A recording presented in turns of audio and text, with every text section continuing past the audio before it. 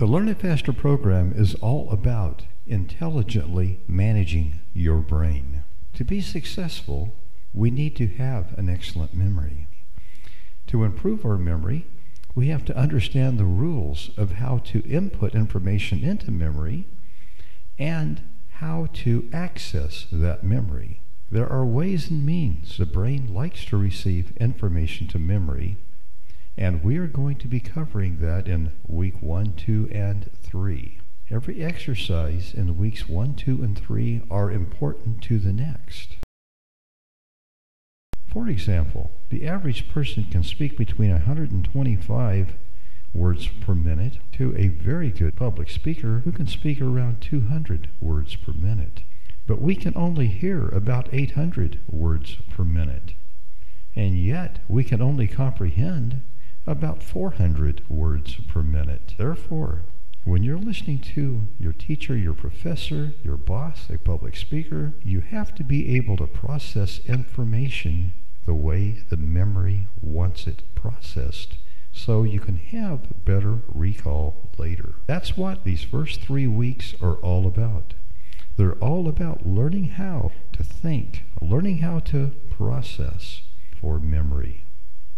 Are you ready?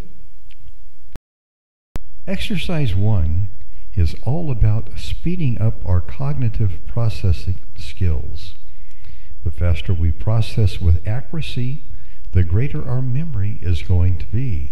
Therefore, we're going to be doing the first exercise, which we call processing at the speed of thought. Your first step is to print out your score sheet. You will notice on the upper column on the left-hand side, ideal times for your speed of thought. Then proceed to do the exercise and compare your times to the target times. Continue to work at it until you can get to that speed or even better.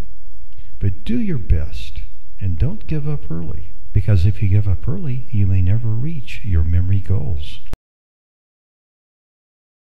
One way we can improve our memory is to improve the speed of thought, to improve the amount of time it takes us to think a thought and to have a neuromuscular reaction. That's what exercise 1 is all about.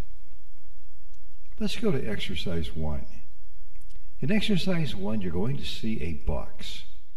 Below the box is 2 buttons. One button says start, the next button says stop. Click on the start button. After you've clicked on the box, you'll see the color changes.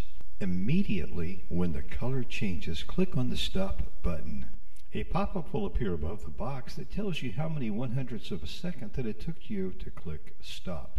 What you're doing in this exercise is you're teaching yourself how to manage the speed in which you're processing thought.